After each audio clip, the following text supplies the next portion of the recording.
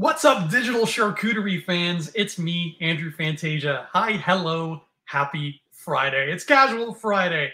And today we're going to be talking primarily about a certain beetle of a certain color.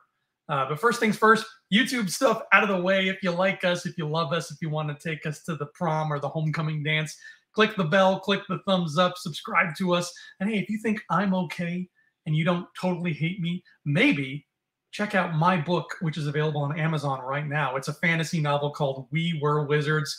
This is part one. There's also a second book already available. It looks like this, right? Okay. If you love old school, fun fantasy adventure, stuff like Lord of the Rings, stuff like Star Wars, because that is a fantasy at the end of the day, check out We Were Wizards. It's a lot of fun, if I do say so myself, and help a up-and-coming author out, because that's always a nice thing to do. All right, with that out of the way, let's talk DC movies. Oh no, everybody on YouTube has already started clacking away on their keyboards about how much they either hate or love DC movies, because there really is no in-between when it comes to this property, unfortunately. I want to field a question from a fan who sent in an email, so let's talk about this. Let's go. So this comes from Mary, and Mary writes in asking, Blue Beetle flopped hardcore. Will James Gunn's DC movies bomb also? Thanks for your question, Mary.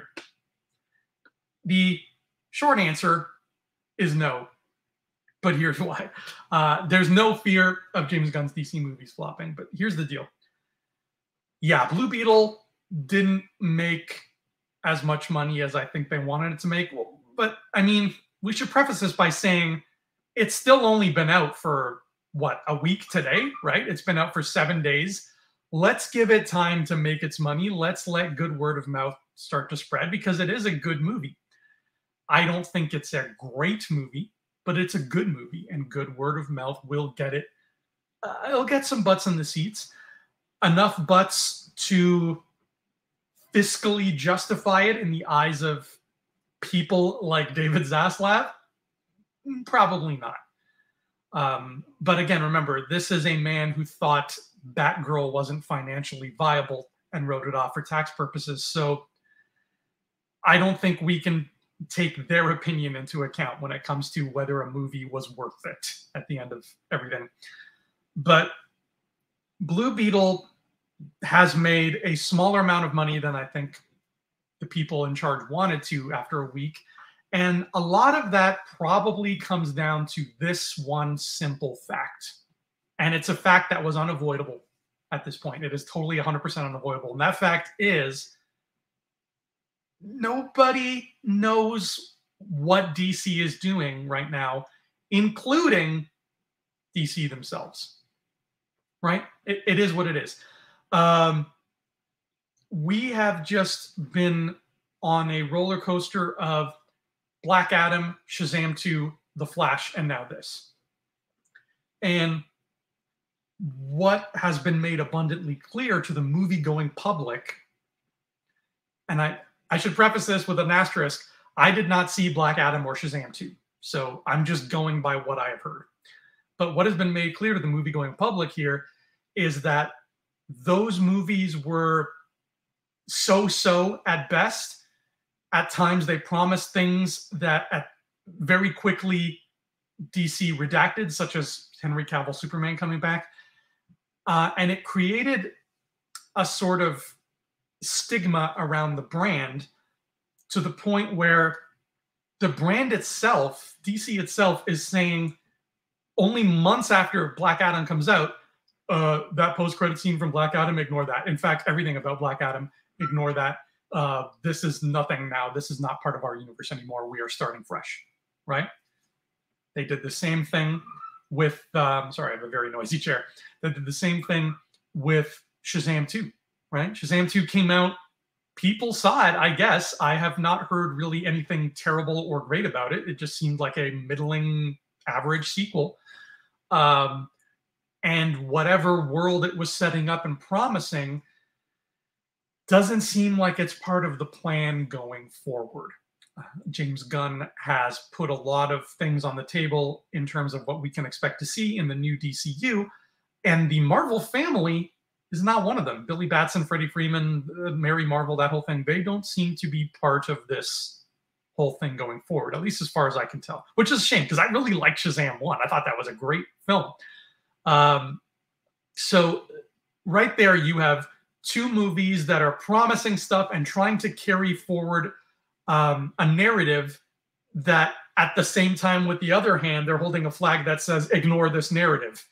So it's very hard for people to invest in that. And then riding in that same jet stream came The Flash, which came with a lot of negative connotivity to it because of Ezra Miller. I am going to admit up front, I am not a fan of Ezra Miller. They have made it very clear that they're not the most likable person on earth. But I did really, really like the Flash movie. Just the movie itself as it is, I thought it was awesome. And it's a shame that it had to be headlined by such a controversial, unlikable actor, but c'est la vie, right? I mean, so we have this movie that didn't really do well in terms of love from the fans, love from the public because of Ezra Miller. And then finally, at the end of that comes Blue Beetle, which is a good movie with great people attached who everybody likes. And it's fun and it's endearing and it's got a lot of good stuff going for it. But it has to follow those three acts, right? It has to come out after two things that got silent crickets and one thing that got straight out boos from the audience, and then has to come up and be like, hey, I'm part of them. We're all part of the same act. Please like me. And that's not Blue Beetle's fault. That's just the fault of all these extenuating circumstances. It's the fault of Zaslav for driving this thing to the ground. It's the fault of Ezra Miller for driving themselves into the ground.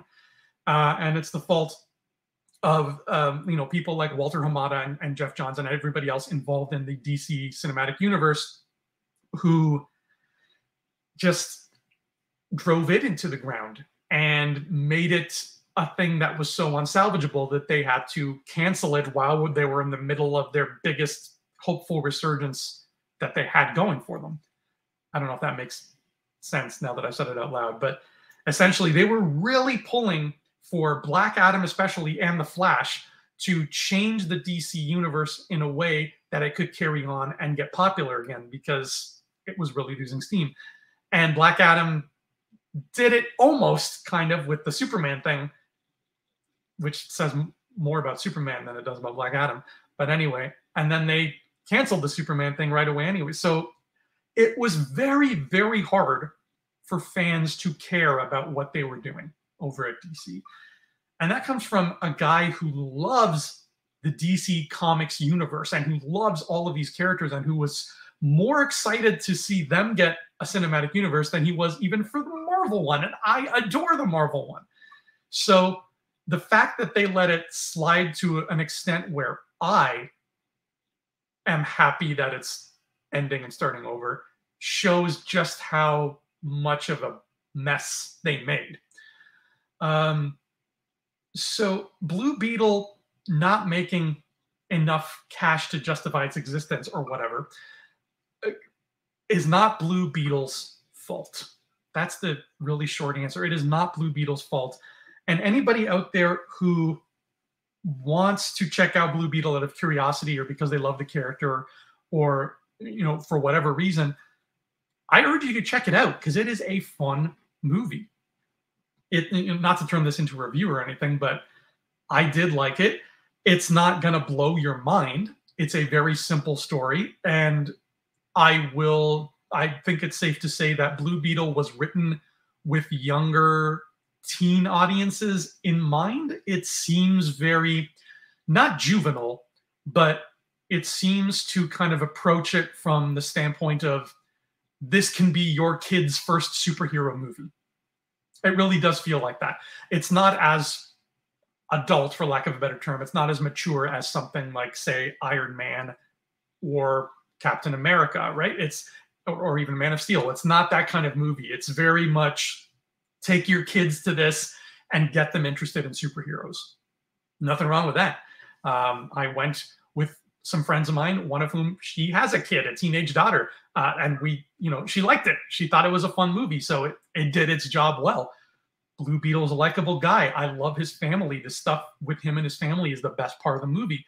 The superhero-y stuff in that movie is just a little bit, just par. It's fine. It's what you expect. He's got a suit. He's got cool powers with the suit. A rich lady wants the suit, and so she puts a different suit on a bad guy and makes them fight. It's exactly what you think based on the trailers.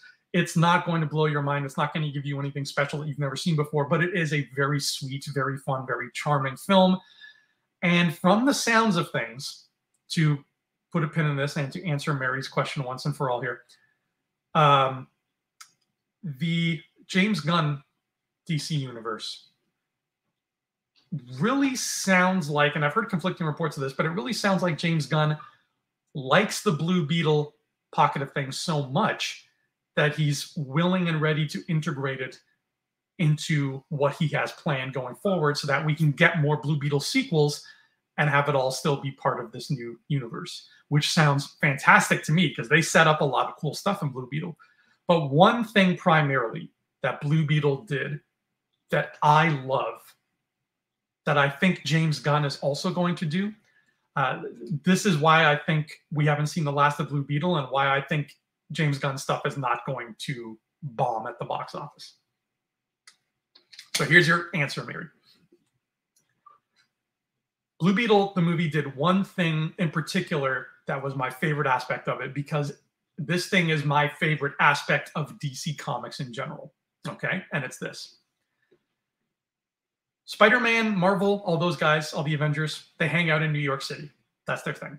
Some of them live elsewhere. I think Iron Man lives on the West Coast in California, whatever. But New York City is a very Marvel place.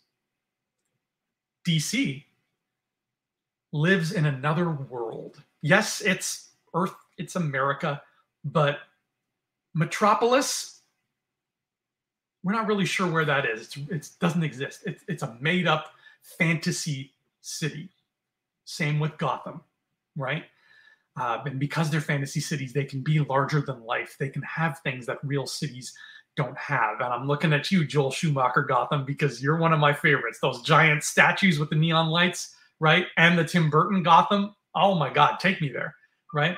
So I love that about DC. I love how otherworldly its locations can be, while at the same time still feeling more or less like North America.